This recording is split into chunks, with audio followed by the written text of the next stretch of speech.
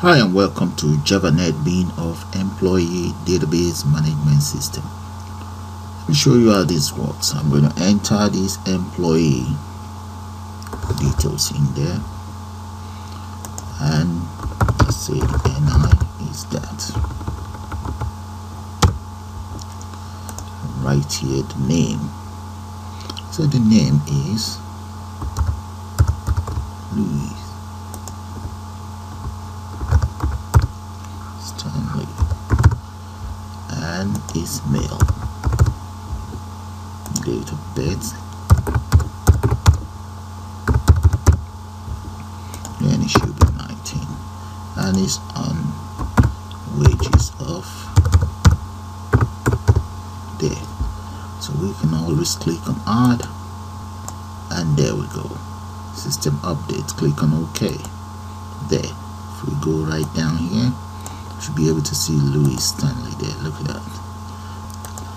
Okay, before we go into Java NetBeans, just to prove to you that everything is saved inside the database, all of this information are saved inside SQL browser. We can always go straight to the browser. Let's open, locate wherever the file is. That's it right there. Click, and that is the database. Open up the database. There we go. Now select it and let's browse. There, and that's Stanley right there. Okay, so you will also need this SQL browser and some other components. So let's go straight into Java NetBeans, and we put one of these together. And welcome to Java NetBeans. Now I'm going to start by clicking on File, select New Project, and there select Java Application. Click on Next. Give your project a name. So I'm going to call that, let's say, Employee or Employer Database. Right. And I'm going to uncheck that. Let's copy that Employer Database. Click on Finish. Now right up there, the Employer Database is ready. So the next thing I would like to do is click on Employer Database. Right there, just right click on it and let's select New, and I'm going to select JFrame. Now let's give it a name. It's called Employer Database as well, and the package is called Employer Database. Now click on Finish. Now that the form is ready, right click on the form. Let's select Set Layout, and I'm going to set the layout as Absolute Layout. The next thing I'm going to do is right click on it, select the properties, select Code, and right there let's change the size to 1400 by 700, and where we have Generate Center, check 1400 by 700. Click on Close. That is fine. The next thing I would like to do is go to the palette, select Label, paste that on board. Back to the palette, let's select Text Field, paste that there, and now let's select Button. There we go. Drop that there, and we also need a table. That is our table right there. Click, drop somewhere there. Now for these components, these two components, in fact all of these components together, select it all, go straight to the properties, and let's increase the font size to something readable. So I'm going to make that bold, 24 there. That is good enough. Now select these two, move them apart a little bit more. I'm going to need 8 of those. Copy, paste, drag. Now copy both of those, paste and drag again, and copy one more time. Alright, now I have 8 of those on board, and I'm going to need 4 of these. Copy, paste, paste, and one more. Alright, so I have those there. Now the next thing I'm going to do is right click on this and change the data we have in there to employee ID. There's a P missing. ID. And this is going to be known as, let's see, what's that? The next one is going to be known as surname. Oh no, NI number. Right, and so on. I'm going to now speed that up and get back to you guys. Alright, this is how it looks now. So the next thing I'd like to do is let's change this as well, and change that to add data.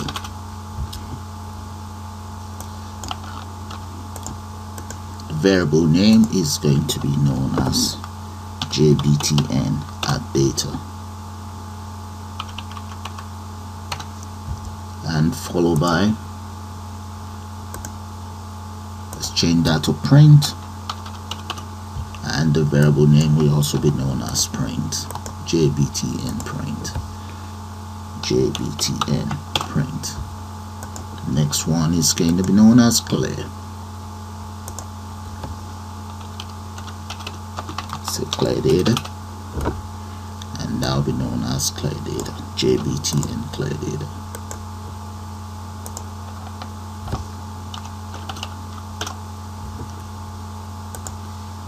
And finally, we have exit.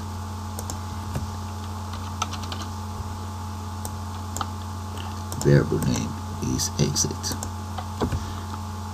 jbtn exit. Done.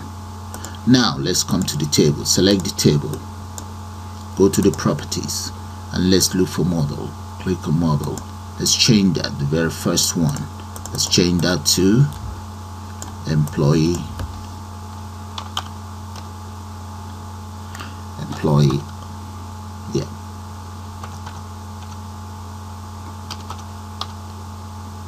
employee ID. Now the next one, NI number, and followed by first name.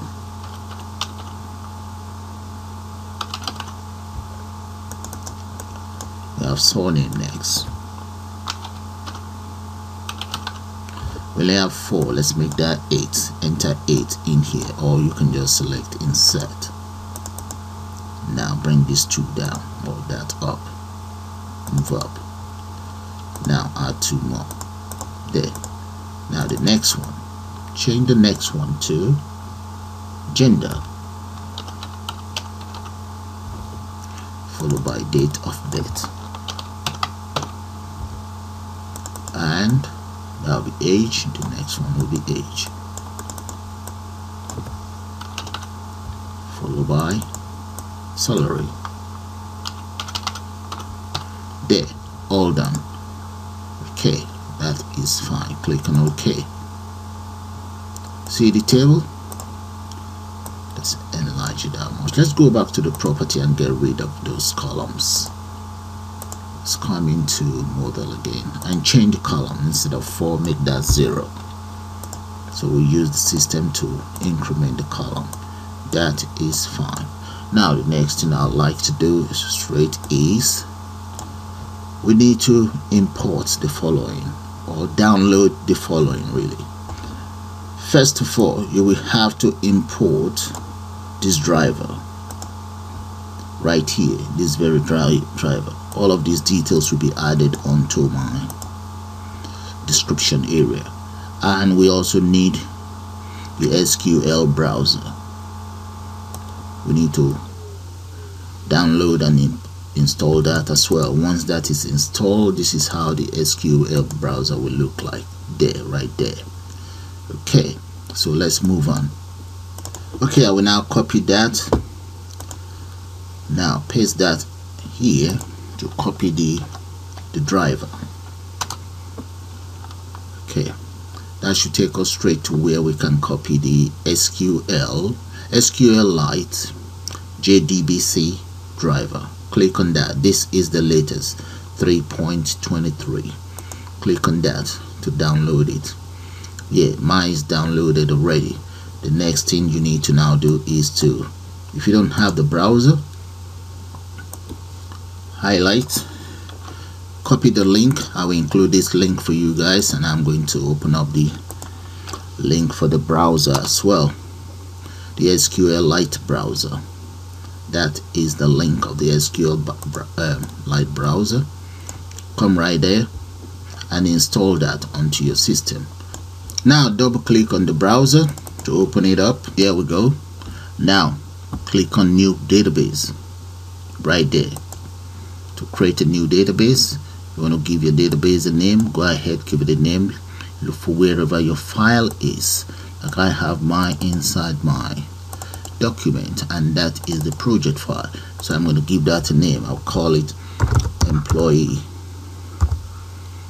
or employee. That's fine. That's the name of my database. This name will be used throughout this tutorial. Employee. Click on save.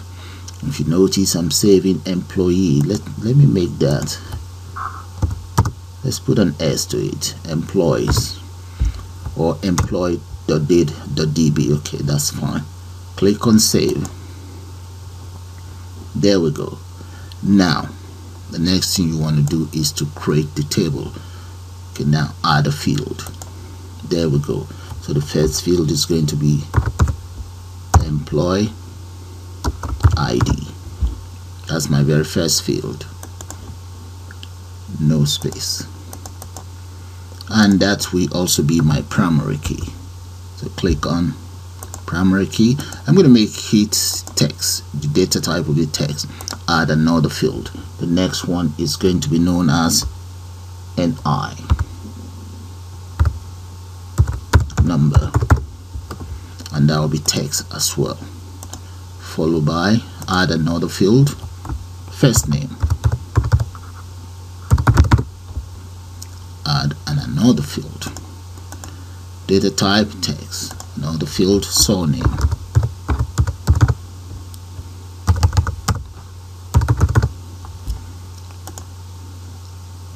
the next one, surname is missing. Oh, come on. Surname, and the next one here, that will be known as gender. Add another field, date of birth, DOB. Then we add age, and finally the next one, I'm going to call that salary. There, and that is my database created. Let's change all of these to the data type to text. The choice is yours. I just want mine to be text. That is fine. So the database is created. I have my primary key selected, and just give it a name there, employee.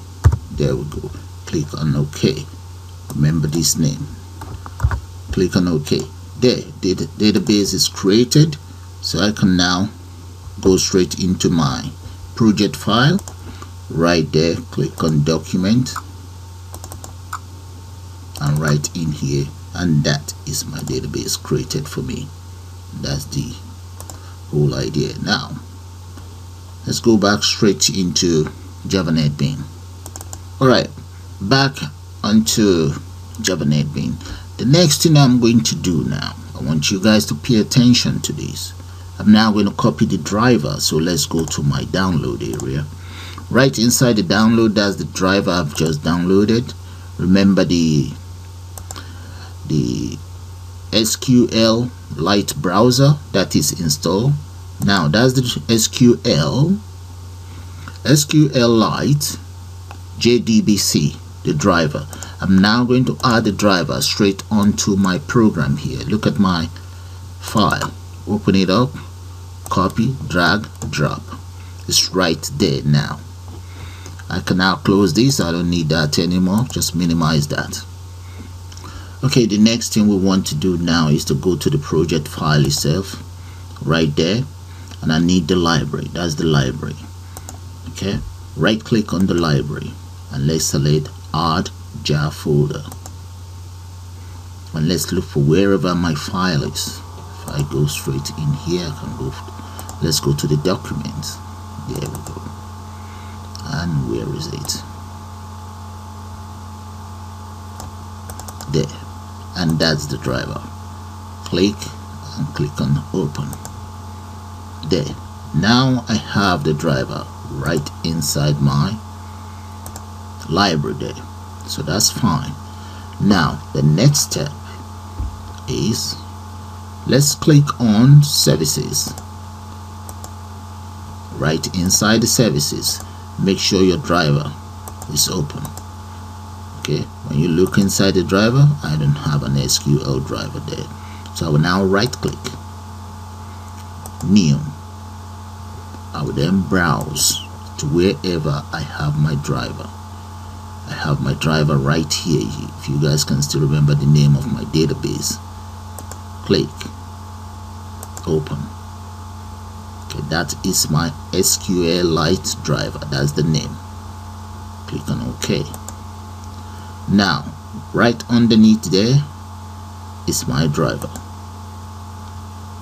The next thing I want to do is to now have a connection.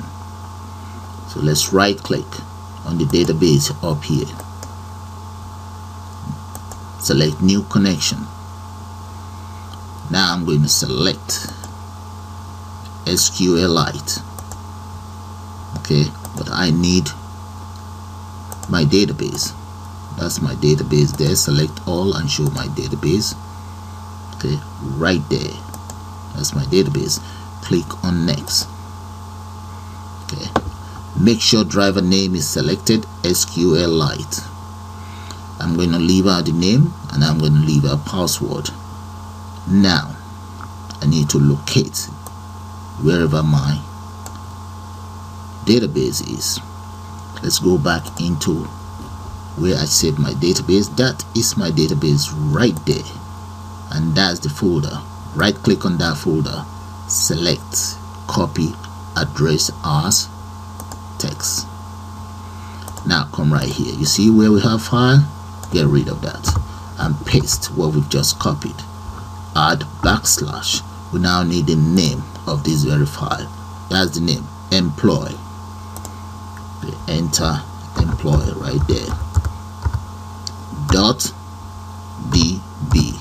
Remember that, employ.db or whatever the name of your file is. Now click on test connection. That is important. There we go. Connection succeeded. Click on next, or you can just click on finish anyway. Right, click on finish. Now if you look up here, that is my connection. I now have my database in the house there. So that is fine. So the next step is for us to start work with the program. So with that, I'm going to call it the end of the very first part of this tutorial, and I'll see you guys shortly.